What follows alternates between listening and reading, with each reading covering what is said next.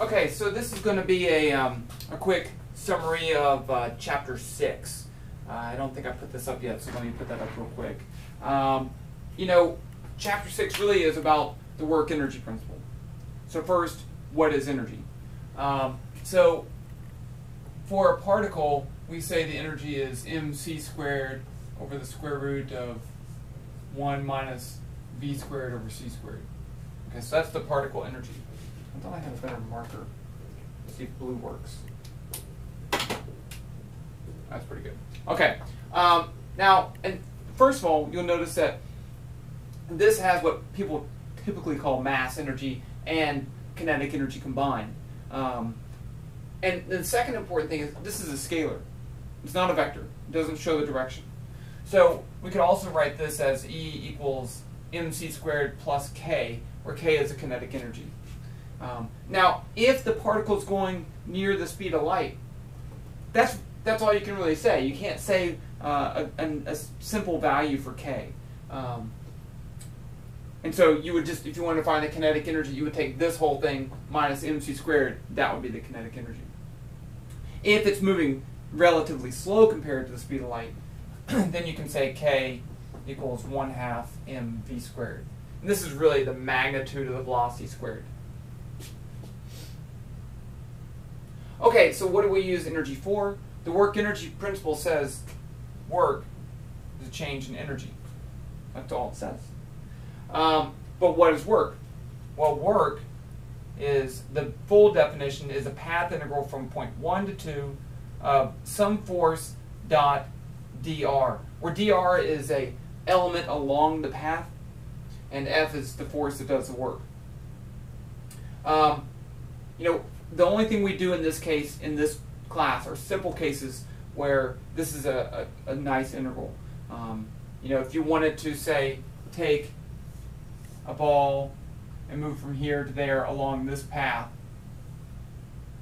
then you would have to integrate. You'd have to know a function for that path. You'd have to integrate. You know, that would be dr, the dr vector, and then let's say the gravitational force is down that way, and so you could do the work done by gravity. It wouldn't be easy. Okay, but you could do a simple path like this, right? Because then dr is constant, F is constant, and in fact, you don't even have to integrate. So in the cases when the path is a constant, delta r, and the force is constant, then you could just write work equals F dot delta r. And this is the dot product, right? So I could write this as F equals Fx, Fy, Fz, delta r equals, I'll just write this as delta x, delta y, delta z. So the work would be the dot product. You take the x components multiplied together plus the y components multiplied together plus the z multiplied together.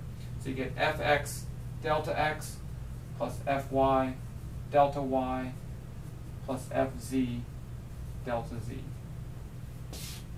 Okay, so here's, one more thing about work.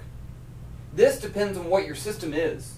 Okay, so work is the work done on the system. So if I have just a ball, then any forces acting on that, if I had just the ball as a system, any forces acting on the ball would do work, and then the change in energy would be the change in energy of the ball. Okay.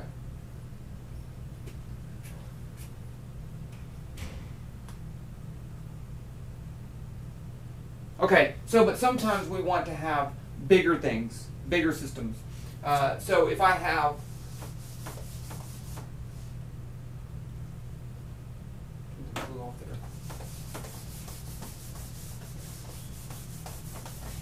let's say, two balls gravitationally interacting like this.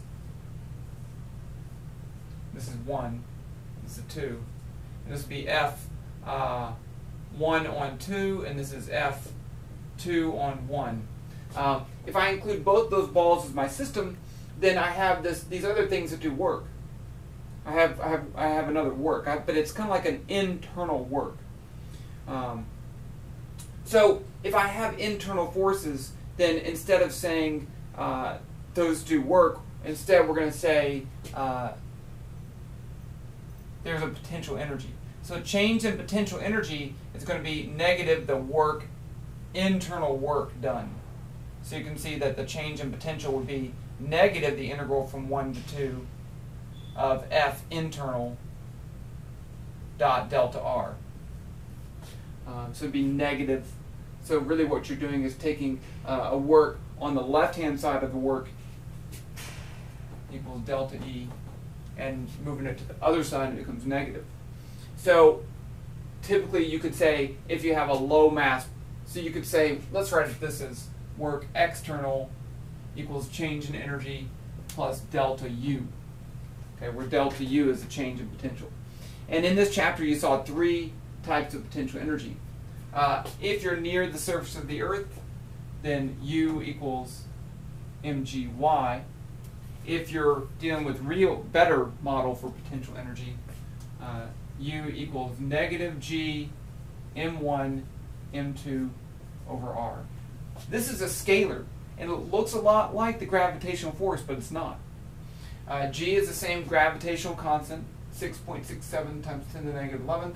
These are the 2 masses of the objects interacting, and this is the distance between their centers squared. And then we also have electric potential energy, 1 over 4 pi epsilon naught Q1 Q2 over R. This one's positive and that one's negative. And the reason is that for electric potential we can have attractive or repulsive forces. If these are opposite in sign, then you get a negative out here and it looks just like the gravitational potential energy.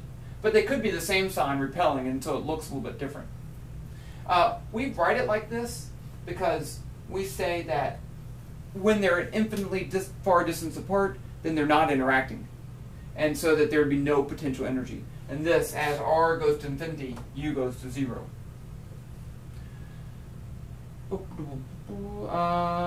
Okay, I think that's really, oh, there is one other thing. If this is true, if the change of potential energy is negative the work done by that force, if I know a potential energy, I can then find the corresponding force. So Fx, something's leaking. Fx equals negative du dx. Actually, that should technically be a partial, but that's okay. So this will give the x component of the force is the derivative of the potential as it changes with x. Okay, which is really undoing this. Okay, so if you just know the potential, you could find the force. Okay, so that's chapter 6.